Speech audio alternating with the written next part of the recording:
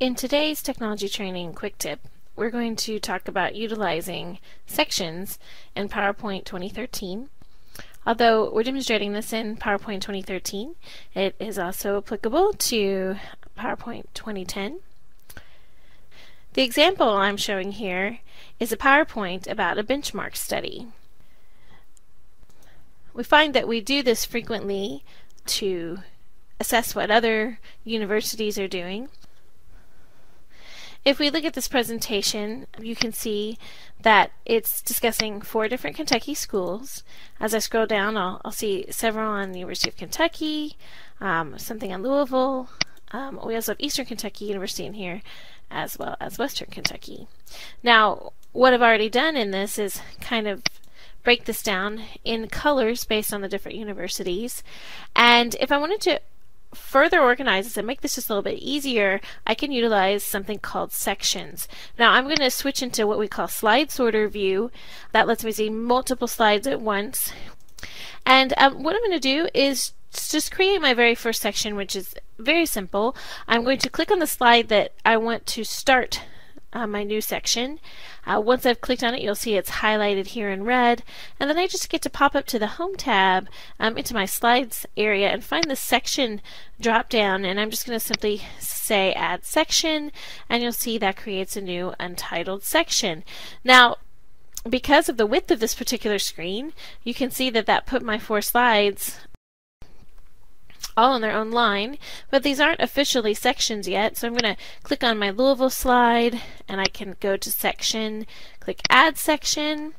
I can also do this directly from the slide that I want to start the section. I'm clicking here on the first slide for Eastern Kentucky University. I'm going to right click over that and you'll see that add section is an option here, and so I will do that again here for Western. I'm going to click on a single slide there, right click and do add section. Here I have really 5 different sections: my beginning section, one for UK, one for U of L, Eastern, and Western. And you'll notice as I did this, it just completely called it an untitled section. I can easily correct this by clicking on the section, going up to my Home tab, and finding the rename option. I'm going to click on that. I'm going to go ahead and call this my UK section. I'll scroll down and can very quickly do that for my other sections here in the PowerPoint.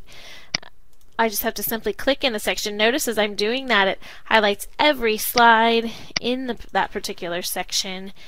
This is going to be my EKU grouping, and then finally my WKU grouping. And so now these are all together, and let's say I give this presentation, it turns out it flows better for Western Kentucky to go in front of Eastern Kentucky. What's neat, I can right click over that section and just move the section up, and it moves it completely in front of the section before. I don't have to select my slides and then manually drag them. I can just do that using that cool little feature. Again, I just right clicked and have these move options here. Notice I can also collapse all of my sections, and so that kind of gives me less visual clutter. When I'm ready to just work on U of L, I can expand that and kind of peek at everything that is in that section and not have to be distracted by the other sections. I'm just going to switch back into normal view so you can see real quickly what that looks like here. I can easily just collapse or expand one at a time using my little triangle spinner. Thanks for watching this University of Kentucky Technology Training Quick Tip. For more information, please visit our website.